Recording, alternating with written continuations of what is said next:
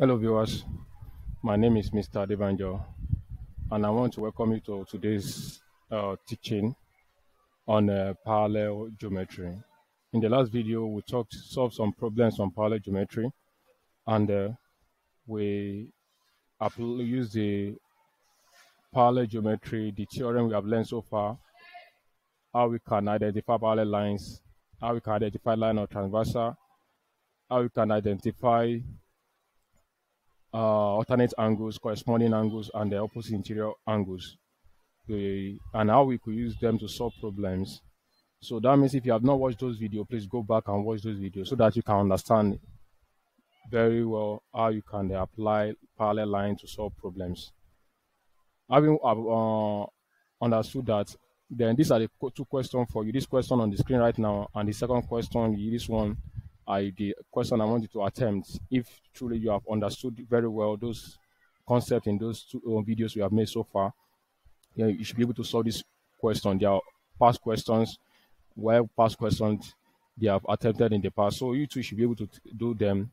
My own is to also give you an hint on how to go about it. If you look at the video we did, last video we did, we have a question like this one, like this, having this line, something like this, and this line, and a parallel line this way. So now I told you what to do on how to solve that question. In this case now, if you look at this parallel line and this parallel line, but you can see that there is no line of transversal yet in this question.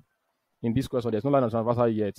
So what do? You can create another parallel lines here, another parallel line to bisect this angle R into two equal halves. Then once you get that parallel line, that means this line become a line of transversal. Then you should know what to do from there. Then also you can also introduce another parallel line here as well. Then that means that parallel line will bisect this angle into two equal halves as well. Then that means this line SR and line ST becomes a line of transversal as well. So from there, you should be able to apply alternate angle, corresponding angle, and opposite interior angle to solve the questions. Since you now have line of transversal after introduction of these parallel lines and this parallel line, the question says you find value of R, which is this angle that is here. So with that logic, this little logic given to you, you should be able to solve that question. Then the second question here as well, you're having this parallel line, and this is another parallel line. But if you look at very well, the question says we should find angle GHB, which is this small angle that is here. Then you can see that there's no line of transversal yet in this question as well, because look at this line AB, it's not straight. It's bent here, so it's not straight. So if it is, admitting it is straight like this now, then it becomes a line of transversal. So what do? You can try to complete this straight line. To complete it, this straight line AB, complete it so that it will touch this parallel line, then it become a line of transversal. Then from there, you can find the remaining angle that is here. Then the angle that is formed here, when this line touches this line here, there's an angle formed there. That angle has a relationship with this angle 3x. I won't tell you, but you should be able to know that. Then this angle here is 7x. Then you'll be able to find this remaining angle here using angle in a straight line. Then sum of angle in a triangle will help you solve that angle.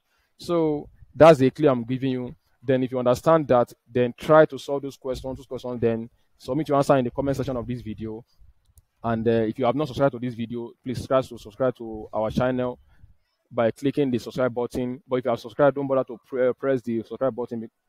Then like, comment on the video, and I will see you in the next video. Thank you.